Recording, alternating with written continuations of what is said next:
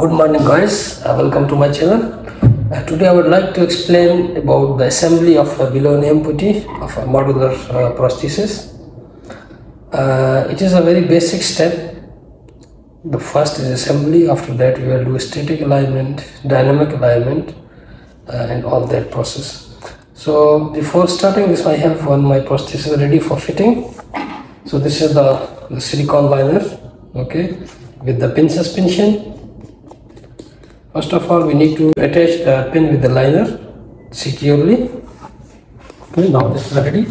The second thing what we have here, we have a transparent socket.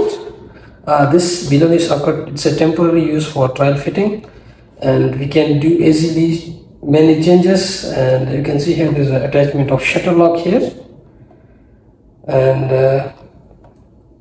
this is the locking mechanism. So this is the socket what we need to assemble. This is a ID10 set from the ottobock attached with the foot adapter. And the second thing, we need a tube, pylon tube with tube clamp adapter. So it will come here to the top of the foot, and the socket will be fixed on the top. We need to adjust the height as per the height, and this is the basic step how we are going to assemble. So I will start first with the foot.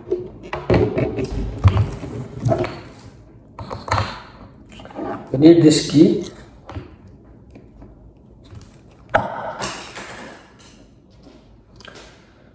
So ideally we need to keep the foot in at least 1 centimeter of heel height, or as recommended, and we need to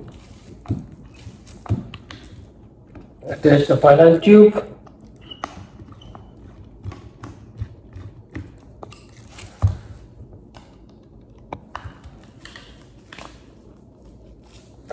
So by doing so, make sure that this pylon now should be in the center, exactly straight, okay?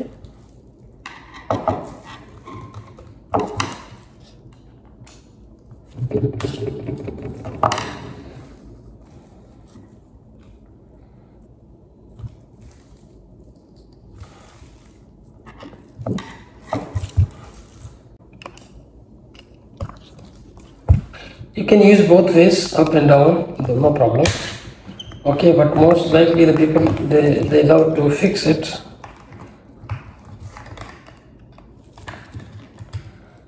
upside down like this.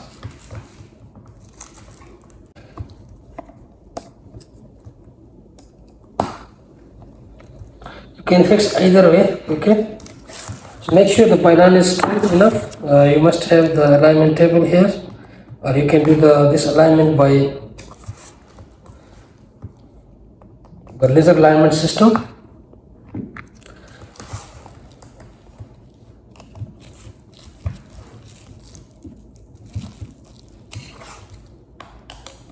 So make sure this one is enough tight.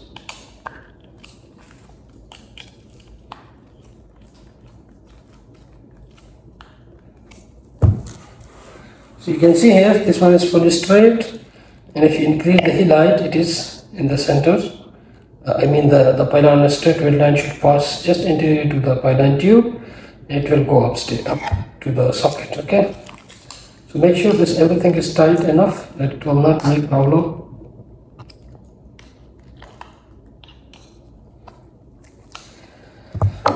Okay, next step is the socket. So again, socket will be 5 to 10 degree of machine flexion, at least 5 degree if the patient is normal without any contracture. And first we just need to little bit tight that the socket, the prosthesis hold the socket, okay.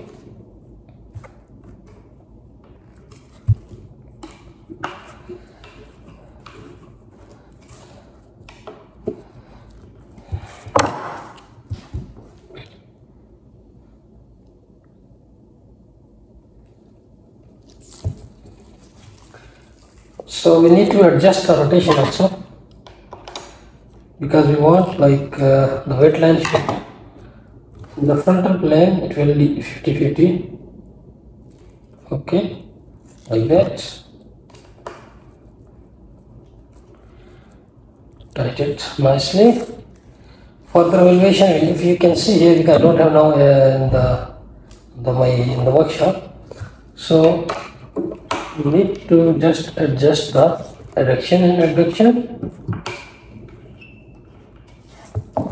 Okay, so I'm going to give a little bit of adduction. Yes, now it looks fine.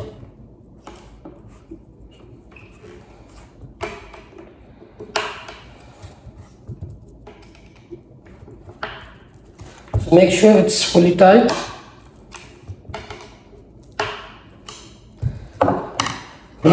My prosthesis is assembled. So for further evaluation, we need to check with the alignment table, alignment jig, that this is perfectly perpendicular. The weight line from here to here, anterior posterior should be at least at 50 degrees. In some cases we give 60-40, 60 anterior, 40 posterior, and from the front also it should be 50-50. So it will be exactly passed from here. It will cross the middle of the pylon and in between the toes. Okay, so first and second toe in between. So this will be our alignment reference line. After that, this alignment will be changed as per the dynamic the patient walk. If there is a deviation, we need to change that alignment as per our need. Okay, so this is done for the assembling point of view. So this is our liner.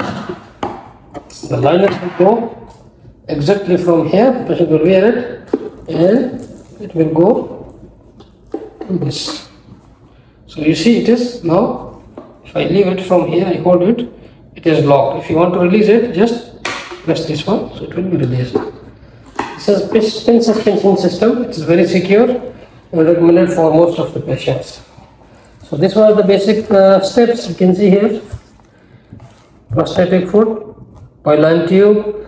This must be at 90 degrees to each other with 1 centimeter of heel height, and the socket should be in 5 degrees of initial flexion. The weight line should be in the middle of the sagittal plane, and in the frontal plane it should also be 50-50.